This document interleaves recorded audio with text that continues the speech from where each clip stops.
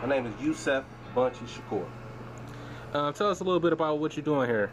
Today I'm getting prepared, ready for the 6th annual, 9th overall, Restoring the Neighbor Back to the Hood Family Fun Day school supply giveaway that we do right here in the city of Detroit, particularly in the neighborhood of Zone 8.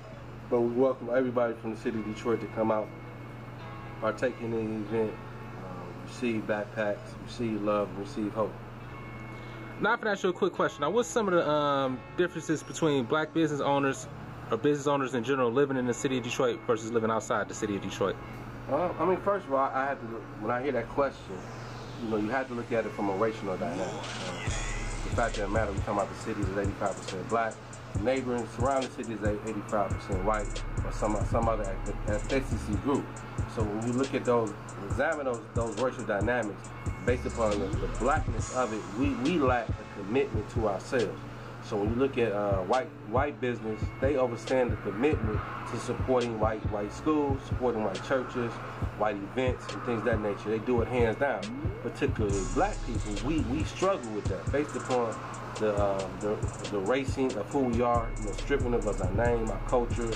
Many of us who take on this subculture, whether it's gangsterism, thugism, bourgeois politics, that eliminate us from, you know, really being concerned about black people. You know, black people, we have an issue as far as saying we should support black people, and I don't say that with a blanket statement, because there's a lot of black people that don't support black people. But I'm saying in the sense of for the betterment of all of us, not just for I don't want you to just support in the urban network for my family, but for all our families. Because if my family win, your family win, because that's the mentality that we have to have. So that's I think the huge difference, particularly how we've been raised in America, in the sense of being stripped of who we are, which doesn't denote us as black people of committing ourselves financially. Because you look at the dollars and cents, you know, historically and, you know, nationally, you know, black people, we're worth you know, billions of dollars, more than some nations across the world.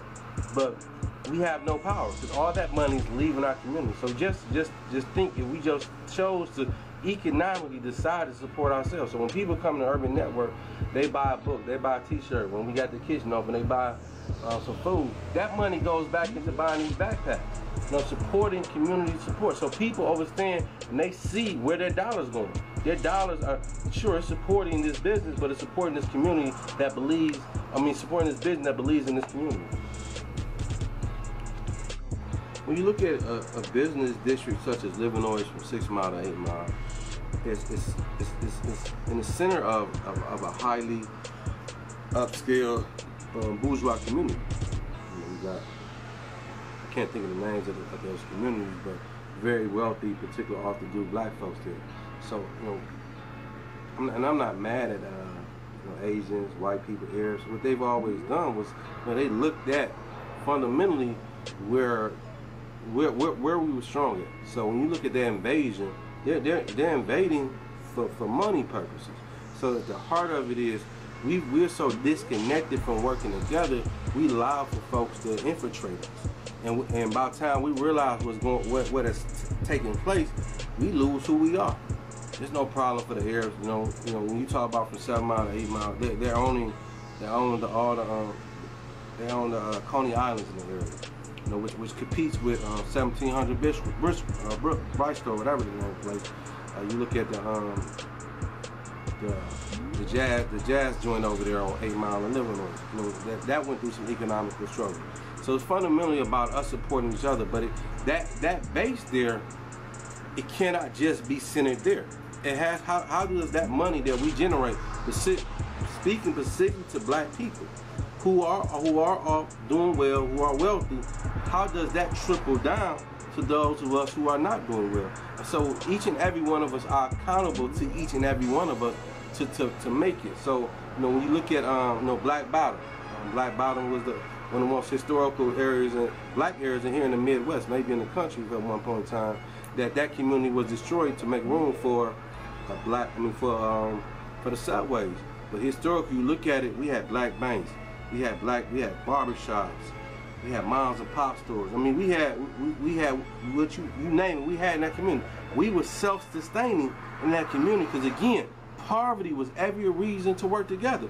poverty was every reason. Your penny, my quarters, my dimes. We spent our money with each other, and once we spent our money with each other, we began to flourish. We create jobs, we create hope, we create peace, we create love, we create freedom, we create self-determination out of our money, not for the sole purpose of an individual, but the sole purpose of that neighborhood, of that community, of the black nation. I believe this is a great initiative, man, particularly of people power, of us not waiting on someone else to come save ourselves, of us saving ourselves.